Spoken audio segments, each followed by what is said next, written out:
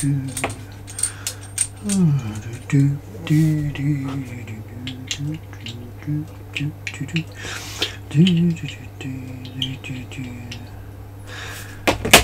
that's that done. And now what?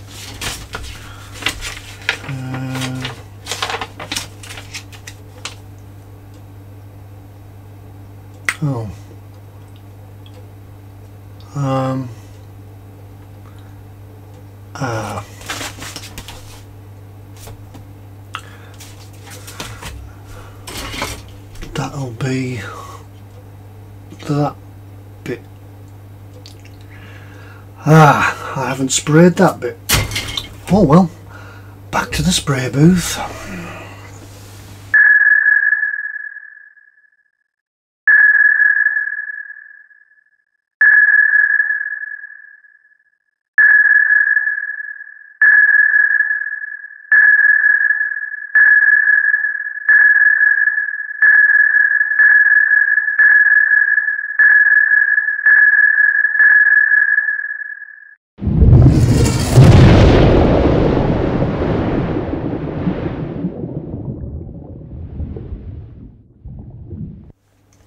Hi everyone, welcome back to part 4 of the E-Models build of the Trumpeter 148 scale U-boat, the Type 7C, by me, Ted, here for E-Models, emodels.co.uk. That's them down there.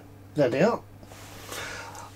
Right, in this video we're going to have a look at putting together the control room.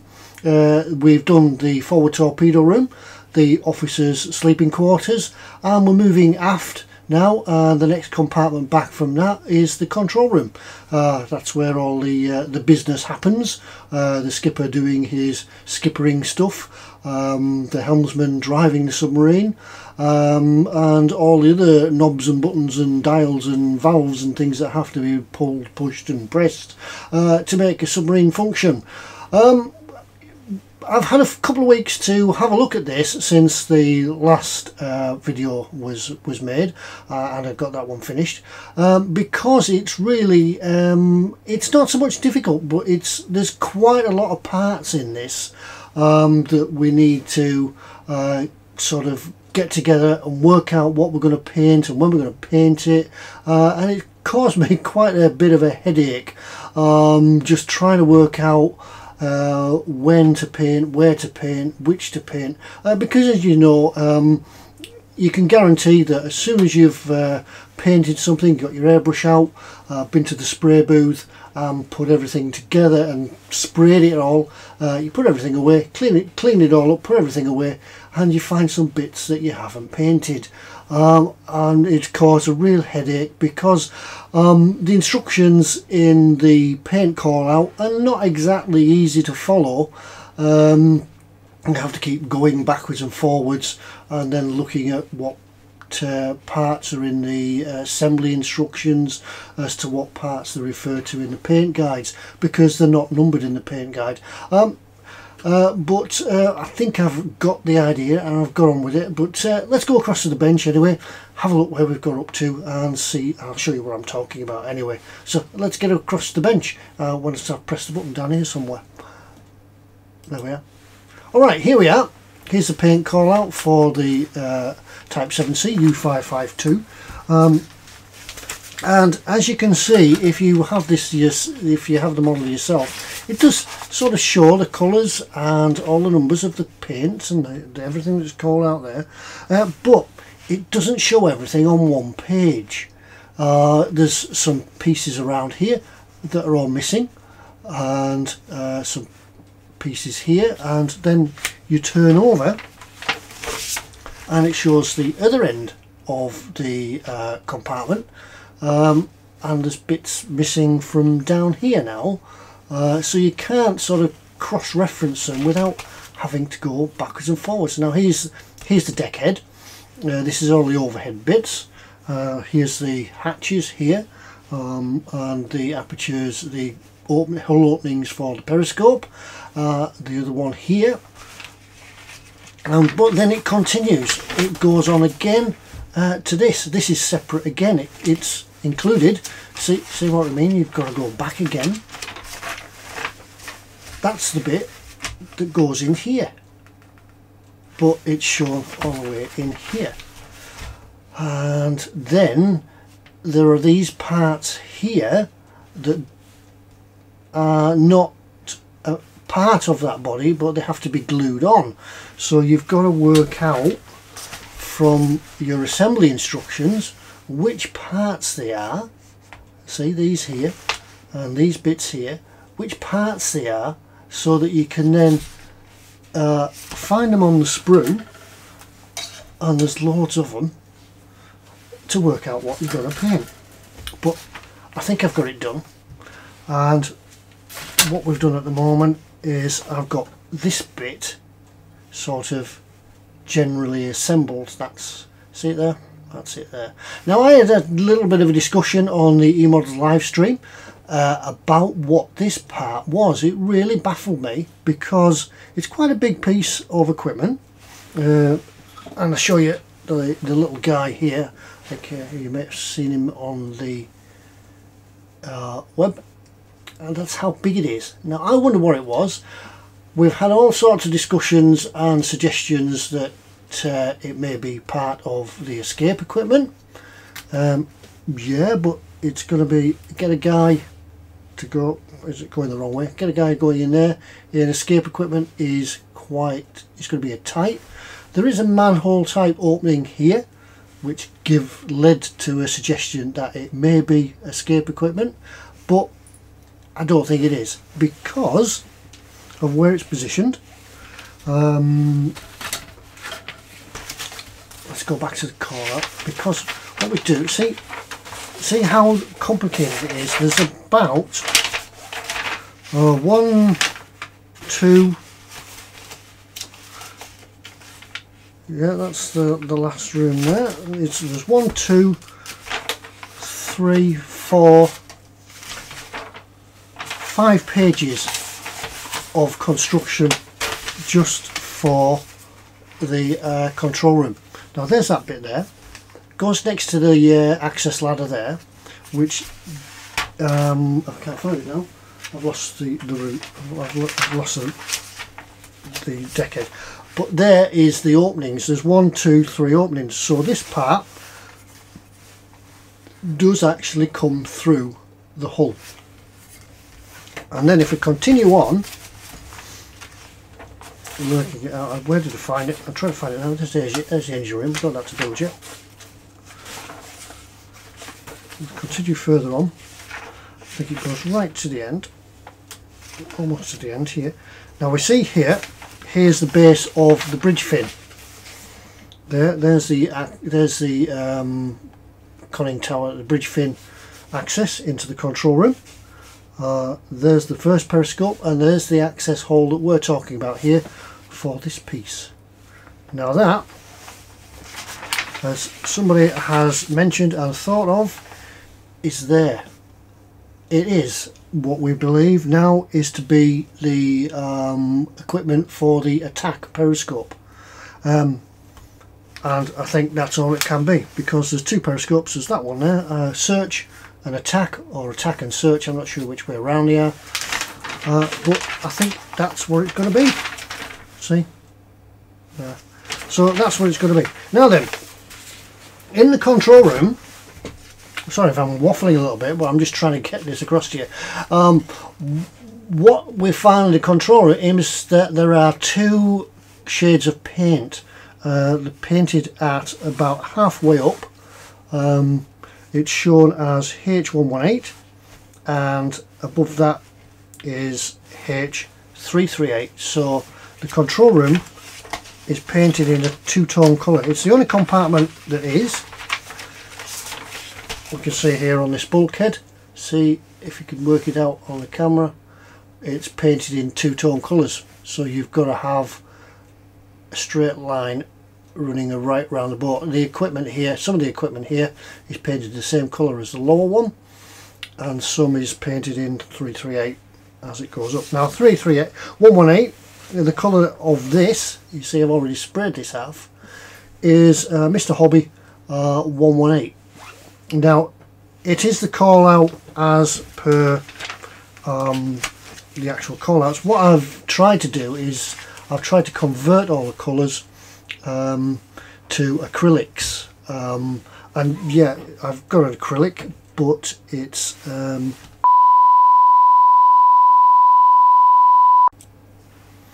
oh, sorry about that. The computer just sort of shut down. I just was about to tell you what this was.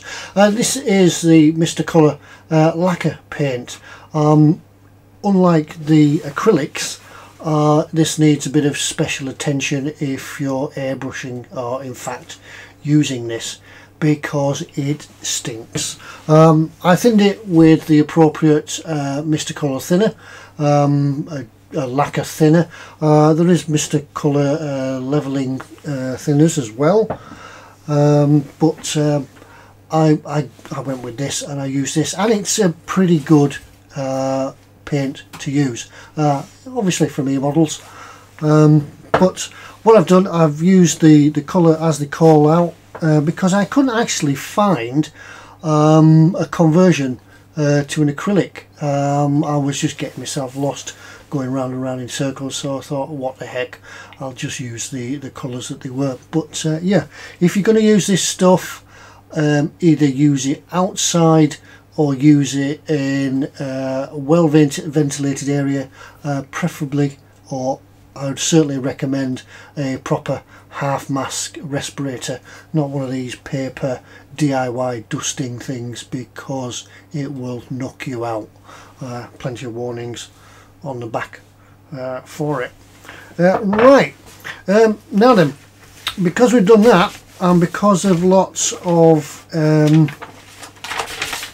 lumpy bumpy bits, yep, you heard it right, lumpy bumpy bits all around this piece of equipment, there needs to be a demarcation line right round half of it, about halfway up, and I've been scratching my head wondering how I'm going to do this.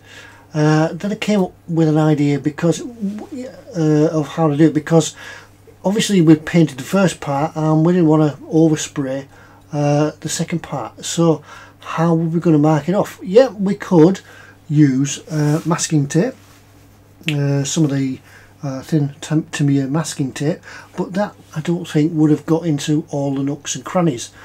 So what I thought about doing was trying some blue tack.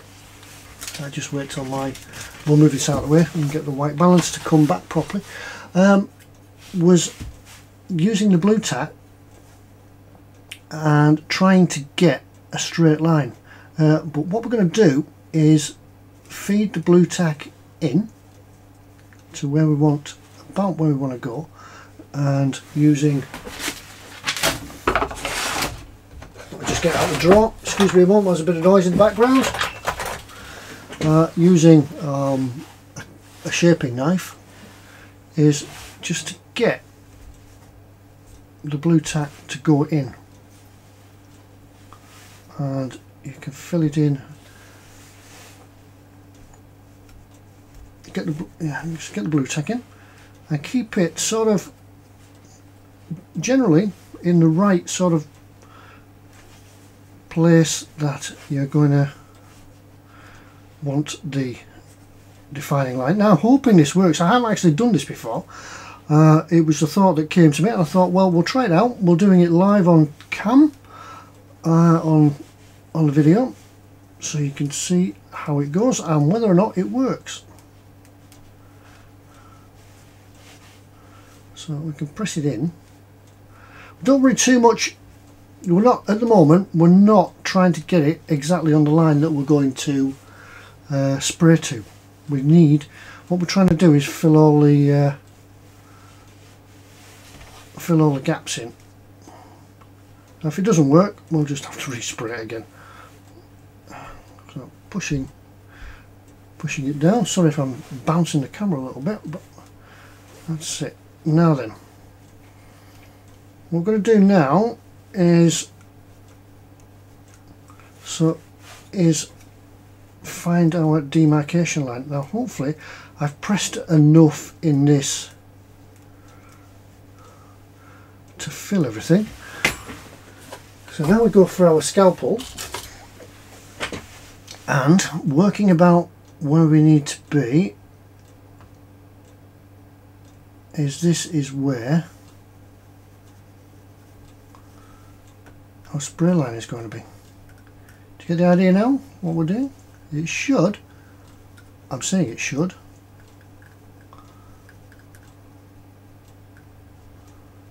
hopefully fill the line, and we have a nice line around the other side. We haven't, no, I haven't quite met it. Doesn't matter, we can take the first lot off, and we can see if we got it right.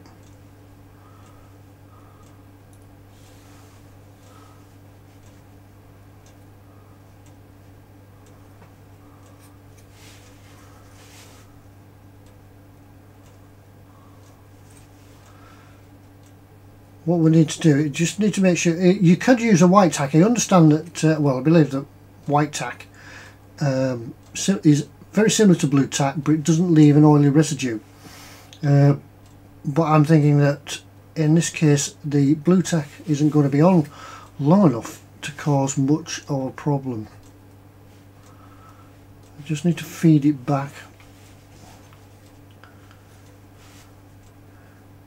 Just when you lift it off, just need to touch it back down just to where it's lifted off.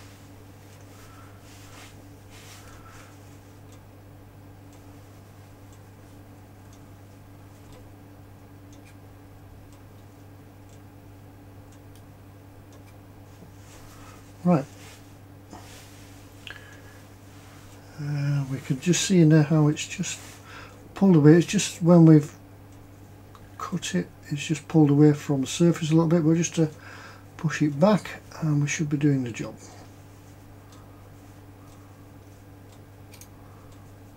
There's a little bit of concentration here.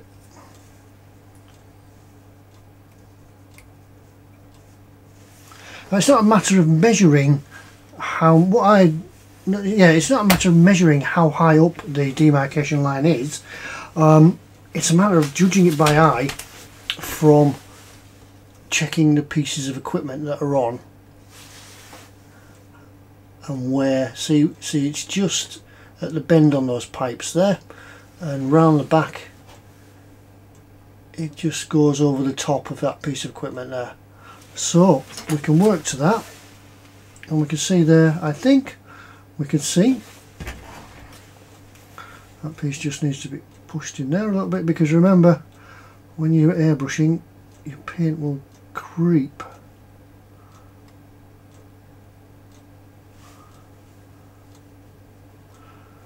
And I think we've about got it. There's just that little bit there to clean up, but I'll do that and then get it across to the spray booth and we'll have a look at that. And the same we can do here as well, as we saw before on the watertight bulkhead. In there, there's that line that goes across there, which is this piece in here. I've already sprayed it.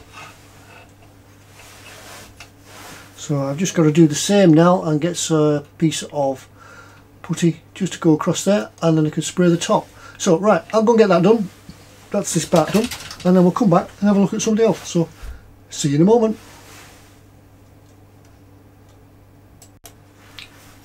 Hi everyone, well, welcome back. Well, I finished at the spray booth and I've let everything dry, and I've got to the best bit I like about airbrushing. It's when you start to take all the masking tape and everything off and reveal the final, the finished paint coat. It's a bit like Christmas really. I really enjoyed this bit. But I've taken the masking off the first part, the bulkhead. If you remember in the colour call out, this bulkhead was the two-tone colour as well, and things look generally okay. The blue tack masking does seem to have worked.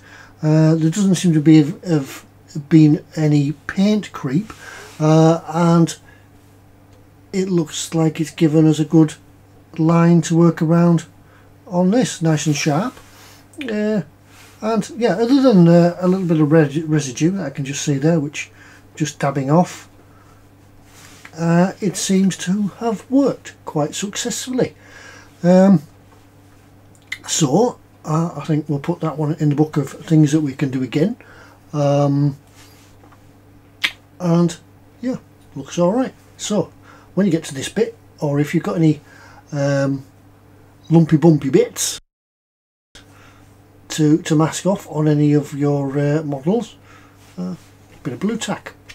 Right, I'm going to get the rest of it done because there's lots of colours and things here, lots of bits of equipment that have already been sprayed up and painted, and it's time to go and start assembling. So right, there's that flash to the camera again, never mind. Right, I'll catch you in a moment. Bye, see you in a moment. Right, here we are, here it is. Here's the control room. This is the deck in the control room with all the bits and pieces glued to it. There's still a bit of work to do on it yet, with some weathering to do, and just a couple of little extra pieces before it all goes together. This bit here we have confirmed it's part of the attack periscope system. It's probably working on gyroscopes and things like that inside a sort of a basic computer, an early computer, which will work out the firing resolutions and angles for the torpedoes before they're fired. Don't ask me how it works because I just haven't got a clue. Now then, the control room is a little area where, well, not a little area, it's the area where the commander takes command of his submarine. So in here, in the control room, it's where it all happens. It's where the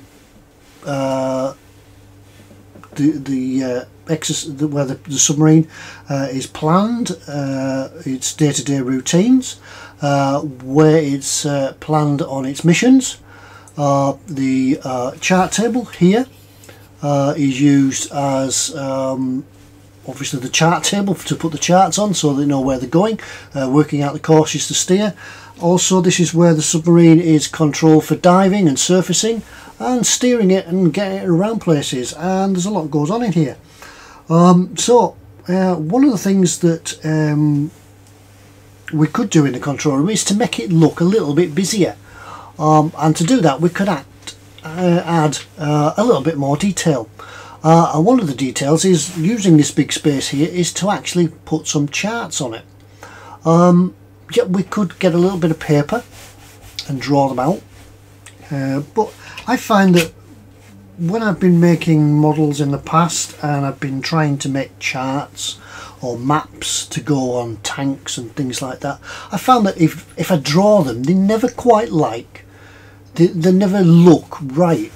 You know, the colours are wrong and things like that. So what I did, I went on to the internet, a quick search for sea charts, and I produced, if I can find them now, I produced these. Now these are, you go to Google, type in sea charts and print the screen. No, type in sea charts, select images, and you will come up with a page like this. Select your page and then print, and it will print out like this. Now these are a little bit big, particularly for 1/48 scale. So I'm looking around again and finding out the other prints. So using your printer settings, reduce them in scale and take them down and down. I think these are the bigger ones. Which ones are the big ones? These are the bigger ones. Take them down, reduce them in size until you get yourself a set of charts of the right scale. These are the original ones, I think. However, it doesn't matter. Just keep reducing them. Reduce them down. I think I went down to about 40%, and you produce yourself a couple of charts. And then all you need to do is just cut them out. Find a suitable chart. Try and find a suitable chart. One that will fit nicely on the table. That one there.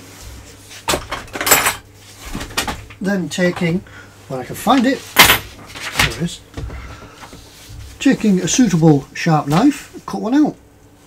And it is simple and easy. Black in it, yeah. My hand's affecting the white balance. And it's as simple and easy as that. And you see that you will have here a C chart. Doesn't matter about what's written on it or how it looks. Come back here. If the white balance doesn't whap it out there, we have there a C chart, and that could go on the table like that. Now you could. Charts are never folded. Certainly in today's day, charts are usually now on computer and sat navs and things like that. But for my seafaring days, on the marine units and things, charts were never folded, because you would always end up that some of your course of steer would end up in a fold. So charts are always rolled. So looking for something to roll it round.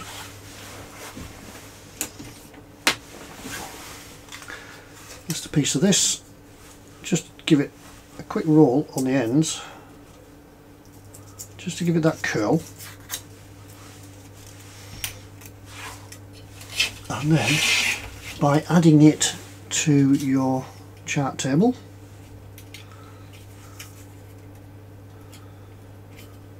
there, simple. I'm going to glue it down. Obviously I'll glue it, trim it to size. It needs to be just a little bit smaller, yeah. Glue it to size. But that's how you would produce a chart, something of detail in your submarine. It's simple, just something simple, and you can do the same principle for adding other things around the submarine. You probably think that as you go around any ship or any sort of place of work, people will take photographs, mementos of people or the home, particularly if they're away in a submarine for a long time. So they will pin up some pictures and photographs, and you can do exactly the same here. Here we have a small selection. You can't quite see them on the camera, but these are a small selection of a screen print of German propaganda. These are German propaganda posters from the Second World War. Just search the same. German propaganda posters, Google search. Shrink them down. I think these went down to about 4% in size. And as you can see, I've already cut one out there as well. And you can stick them in your submarine, and it just gives that air of, you can see these, it just gives that air of something sort of different. It adds the white balance is going, yeah, I'll have to lock this, but you can do the same as well. You can just perhaps make out in there, can you? No, it's not gonna let us. There we go. E-models. Oh, they've got an E-models, must be the Deutsche E-model company, and a little photo of somebody above it. Wondering who that is. But yeah, but you can do the same. You can do the same with photographs. I have here, I've used the paper wisely. It says, can't finding it. I have here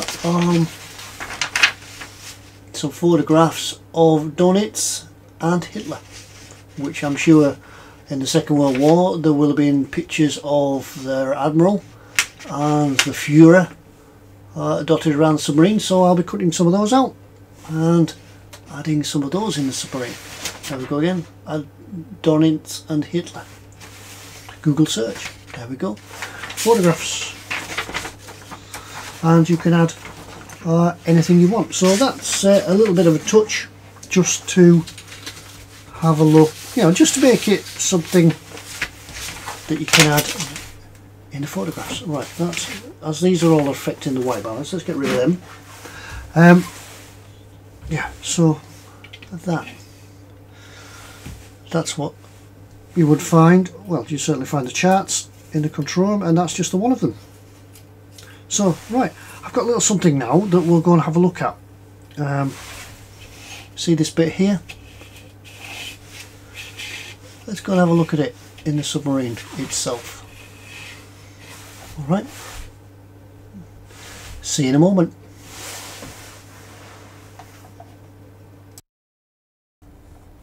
Okay, right, this is some footage from the PC game from Ubisoft, Silent Hunter 5.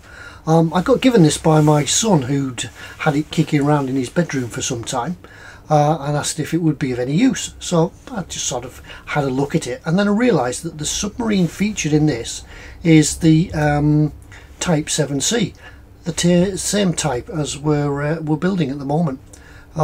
And looking around at the gameplay footage, it seemed like it was fairly accurate to what is going on in the kit as well. So I thought it'd be a good idea to use that as a comparison and sort of find how things relate to each other inside the submarine. Right, so without further ado, let's go across to the submarine, get on board, and we'll go and have a quick look around. Okay, see you in a moment. Right, welcome aboard the submarine, and we start at the top of the conning tower and we'll move down into the first section. There's the top sides where we've just come from, and looking around this first section we see pieces of equipment all around the bulkheads, and there is the attack periscope where the commander conducts his attack and works the resolutions out for the torpedoes.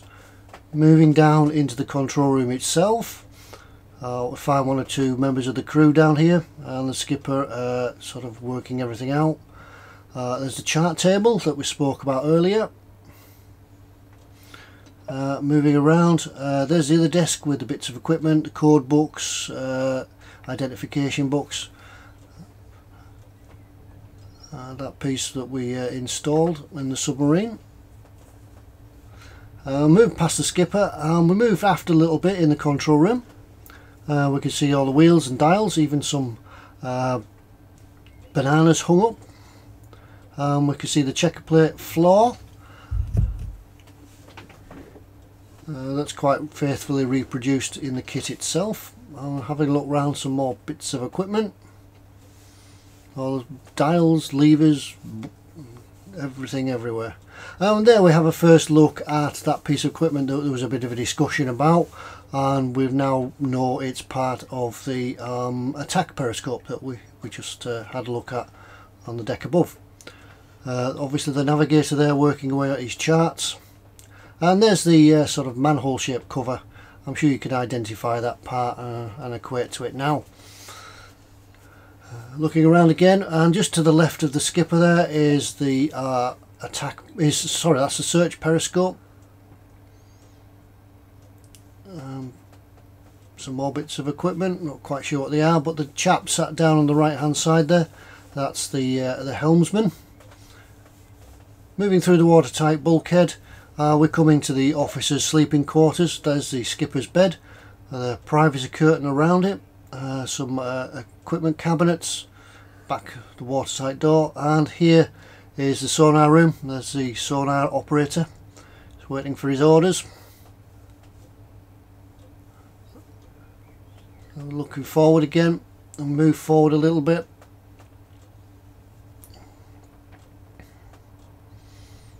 And now we can see the radio operator waiting for the orders to come through, orders to sail.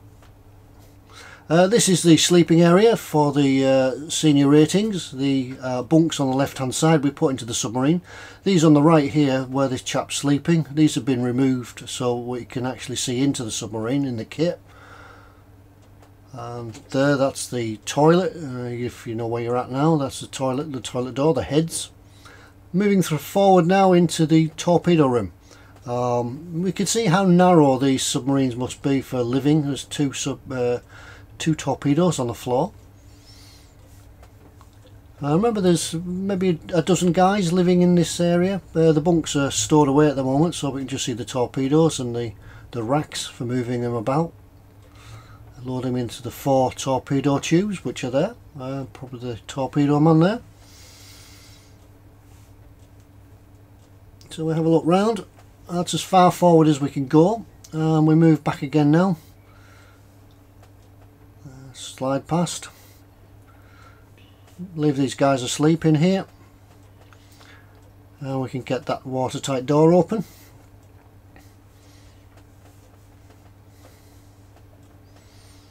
So the sonar equipment, and there down in the bottom, down in the corner there, just in front of the door, we can find some bits and pieces of storage. They must have used every bit of available space in here.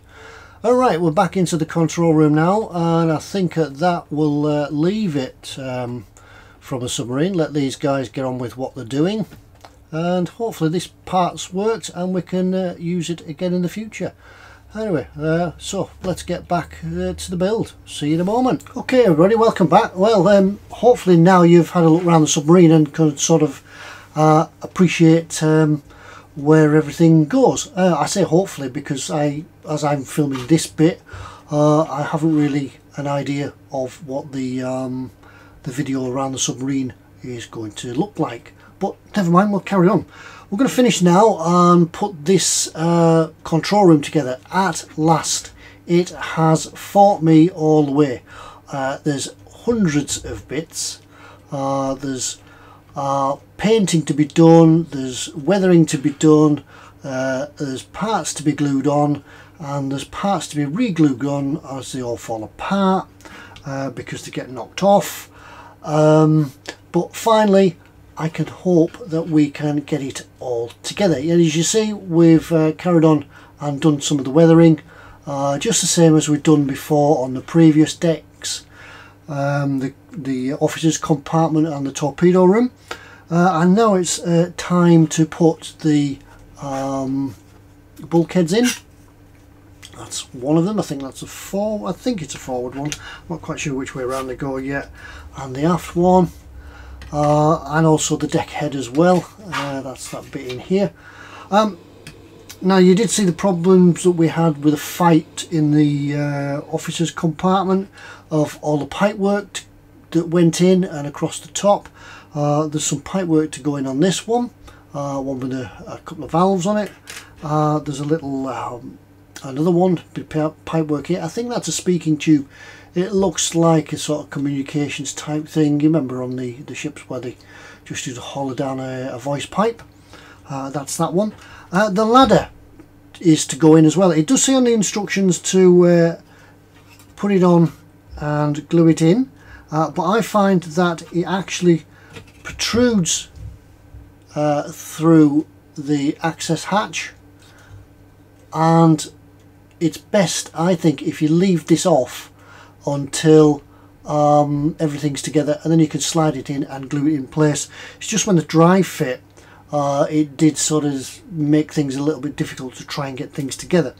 Another thing I've left free, I'll just move these out of the way, we'll swap them around, is the search periscope, because it protrudes through and you can push it through, say, and I'm not quite sure how much at the moment it needs to go through. It will only go one way. There's a little locating lug on it, but I'm not sure how it goes through, because I'm sure this rests on the bottom mount on the control room deck. This little bit here, there. Right, so rather than subject you all to the cursing and swearing and pushing together and things like that as it all glues and falls apart, I'm going to go get it done. I'll come back to you in a few moments time when hopefully it's all done and we can have a look at putting the lights in. The lighting in this one is a little bit different to what we saw on the last video of the officers' compartment. I'll explain more of that when we come to do them. And that bit's just fallen out, I see. Right, oh, here we go, get it done. See you in a moment. here we are again. Doesn't look like we've done much, but this time I've gone and put the lighting in. Look, watch. White lights, red lights, white lights, red lights. The principle of putting these lights in was the same as in the other sections, where we just took some 1.6mm drill, drilled the lights through the deck head and placed them in. This time what I did, because of the different colour in the lighting, I just wanted to make sure that the lights were facing the right way. I didn't want them sort of facing the bulkhead and sort of losing the brightness, or filling the cabin with light. So what I did each one individually, and you can't really see them, but they are in there. There's one there, there's the first one. I did each one individually, just checked it for position by turning it round, and then just put a touch of super glue just to hold the wire in the right position, and then, as we'll do before, we'll come along and fill these holes in so that no light escapes through the top of the deck head. Right, there's quite a lot of wiring for these because they're bi-colour. There's three cables on each lamp. These here are the resistors, just to bring the voltage down so that we can run them off batteries, and the batteries won't run out as quick. So that's how they come. They're already prepared. There's the live feed for this one from the battery pack that goes direct and feeds each light, and then the neutral return, that's that one. And then the switch here, which is a changeover switch, as we spoke about before. Center off, one colour, and then the other one. So what I'm going to do now, I'm just quickly going to put all these cables together. I'm going to leave them in lengths because we can't cut them off because of these. But what I do want to do is make sure that these cables, these wires are all sort of kept together, and then when we find the final position, we can run them out. Now, what do we need for this? The best way I could do this is to do a little bit of soldering with it. I'll show you just briefly how to do some, just maybe things out of the way, how to do some just quick soldering. What do we need? We need a 40-watt soldering iron because the wires are not really too big. We need some resin core solder. This is solder with a flux in the middle of it. It's rather small, but if you were to put it under a magnifying glass, you'll see that down the end of the core, down the end of the wire, throughout the wire is a layer of flux. A small screwdriver just to unfasten the cables. This is just a temporary setup, just to try everything out. Now what we need to do here is twist the cables together, twist wires together, keep calling them cables, and we are going to get a bit of a mix up just down in here because they all will cross over, but just make sure you've got, in this case there's 5 wires from 5 lights, or 3 lots of 5, 15 wires, and all the right colours are all together. Now all we need to do is tin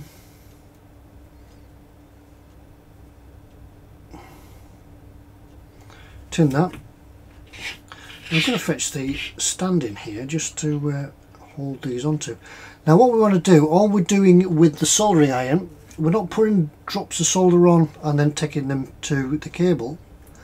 We're using the solder that we've tinned the end of the soldering iron, just to transfer the heat into the cable itself, and it doesn't need much. And just touch the solder onto the cable. Hope you can see that. Let's move the camera in a little bit more.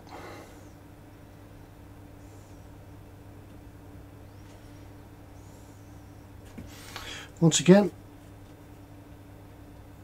just tin your soldering iron, touch it on, let the heat transfer into the wire, and we're done. A bit of an extra piece of solder on that. Soldering again.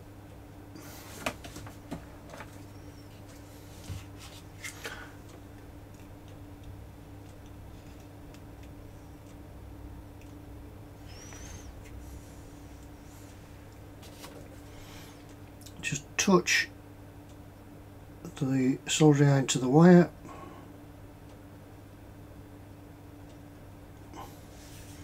and we should be all done. And it's as quick and simple as that. Hope you could see that. But nothing, soldering isn't anything to worry about. It's ideal. It's an ideal way for doing photo etch, actually, if you're building photo etch parts. And if I bring these up now, we should be able to see them. They are quite cool now. How they, I think this one needs just a touch more. Well, they're all soldered together now. Makes for a good electrical connection.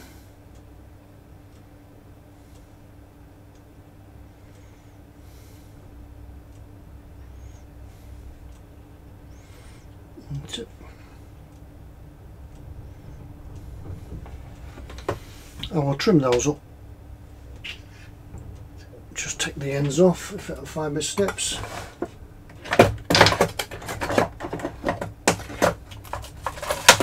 I'll just use these.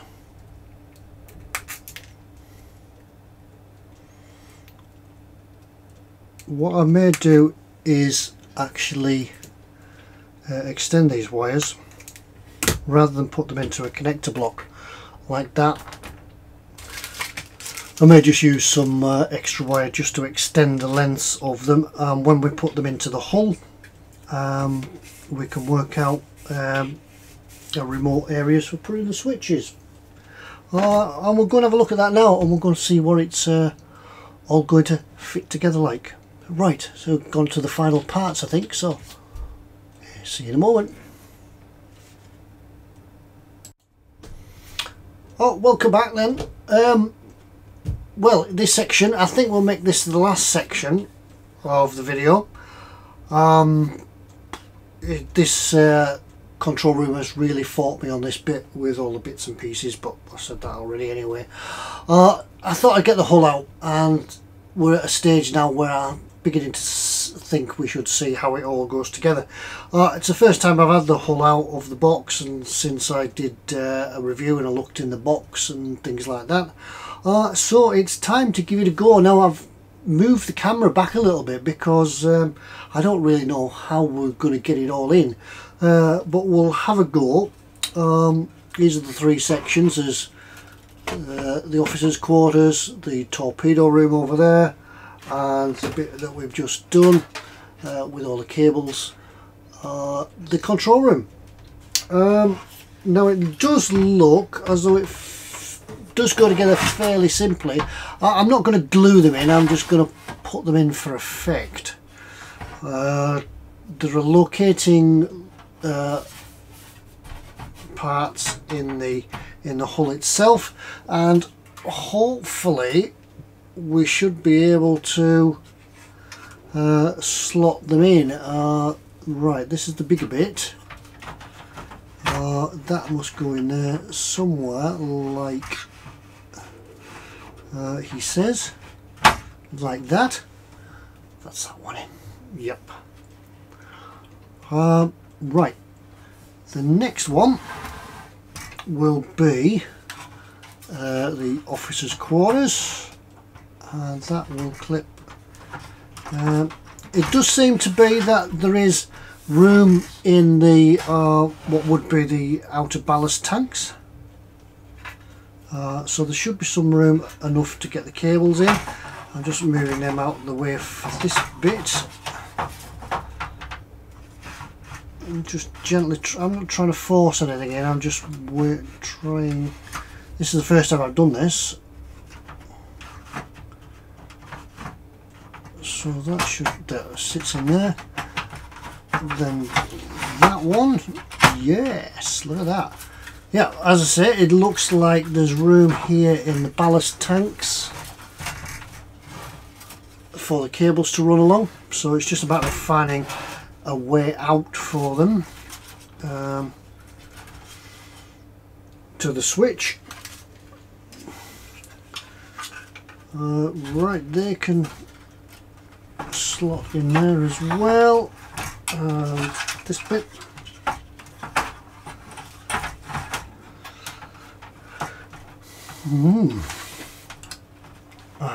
The ladder's just catching there in the access hatch. There, it seems to go in something like that. So there are the first 3 sections. It's quite heavy now. Looking something like. I think, yep, there's going to be a need to spray on the inside of this because if we're going to see sections of the hull from the inside, certainly need to be spraying them black or something. Right, let's take these out and we can discuss what's going to go on to the next with the hull, because I think it's time to sort of start some work on the hull. Although we're not ready, it's not going to be ready till the end. I'll put them there. What I do have to do for this hull, all these freeing ports. So I think rather than just wait until the end, until I'm ready to work on the hull and then start drilling all these out, there's loads of them. Some down here, some along here, some further down here, lots of them. I think rather than sort of stay at the end and just sit down and drill them all out, I'll start and do a few now. I can't even get it all in shot. There we are, some down here as well. These are the torpedo tubes, the bow doors. So I think I'll be getting the drill out and having to go at these bit by bit and eventually get it all done. Right, I think we're going to call this video, this episode, I think we'll call it for tonight. It's been a bit dragged out trying to get it along, but there's been really a lot going on and lots of bits to paint and glue together in that control room. But what I'm going to do from now on, until we get to this bit, until we get to the hull and we start painting and weathering and the bits that you want to see, I'll start and do some video diaries. Rather than sitting watching everything going together, which becomes a little bit repetitive, unless there's bits and pieces that I think might be of interest to watch and how it goes together, because it's just a matter of paint, glue, weather now for the rest of the compartments. I'll just do some quick video diaries. It'll allow me to get this built quicker as well, and then you can come back and see it from time to time, and then, as I say, once we get to the outside we start painting and weathering, and until it all starts going together. You can come back and see it then. Anyway, I'm waffling on, but thanks for coming along, thanks for watching, and thanks to the guys at eModels, emodels.co.uk. As we say, if they haven't got it, you probably don't need it for your modelling needs, but if they haven't got it and you do want it, contact them, get in touch with them and see what they can sort out for you. But that's all from me at the moment, from Ted, and thank you for watching. It's been a long episode, this one. It's been a long time getting this out. Alright, time to go. I'll see you next time. Bye now.